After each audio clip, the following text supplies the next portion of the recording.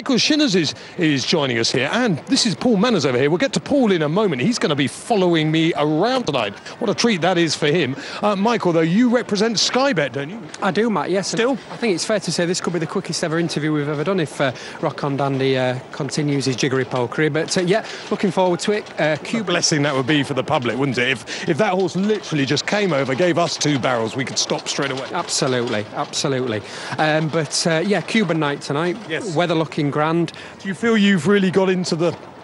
You've really tried to look as Cuban as you could? Well, as you've suggested, I'm about 10 years too late with the button-down collars. Never have button-down collars. No, but I'll get over that. Paul's got the gear on. Yeah, Paul, and that wasn't a deliberate either. We'll get to him in a minute. Look, give us the market movers. Are there any? Because it's fairly quiet betting-wise. Yeah, steady away. This first race, paying 4 places instead of 3, as long as 10 or more run. Obviously, we've got a couple of non-runners, so we're all good there. The bottom one, Neptune Star, always interesting when McEasterby has a runner down here and there's money for it. That's 7-1 from 10-1. And then spinning through the card, Awesome Tank of William Haggis's is pretty weak in the betting. Air Show's been well supported in the 620. The Sky Bet Boost is running Cloud, which has been well backed in the 650. The Sprint Series, I know that you've really got behind this, Matt. It really is a tremendously well-backed series and well-sponsored. Thank you.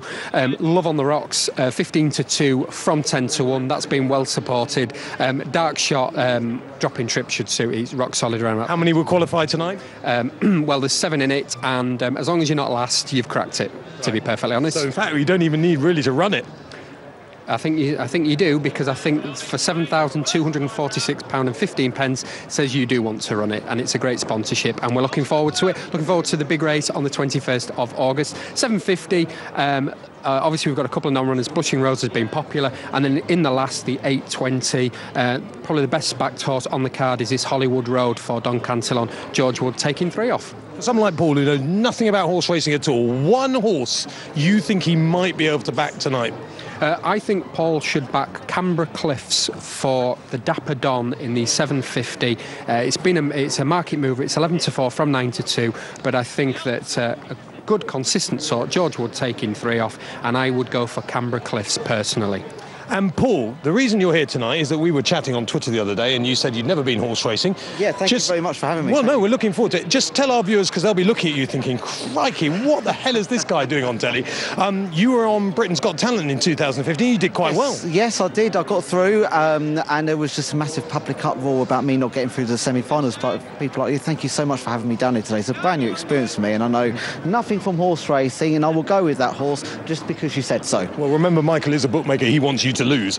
But worth bearing in mind. But just tell us, because you've already said something quite interesting to me. You're coming racing the first time. You were just saying, just walking into the racecourse, you were amazed at just how pretty and beautiful it all was. Yes, it is absolutely brilliant and gorgeous here, but I have no idea how everything works. And you were just telling me, like, all the bit around here today is where the horses calm down and they put their saddles on. So yeah, I'm looking forward to seeing the rest of it.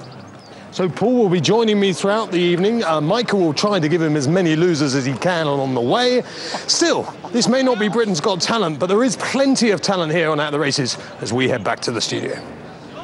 Matt, thanks very much indeed. Nice he's got a friend in tow tonight. That's going to add to our entertainment from Windsor.